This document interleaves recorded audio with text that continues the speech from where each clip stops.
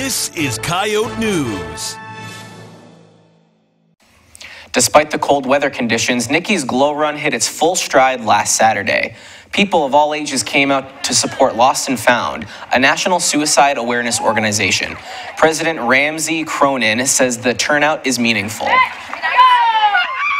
I love putting on Niki's Run. It is so much fun to be able to bring community members together and people from around the area for such a great cause.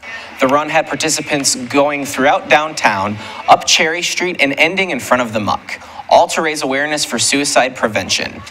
If you or a loved one are struggling with suicidal thoughts, you can call the Suicide Prevention Lifeline at 1-800-273-8255.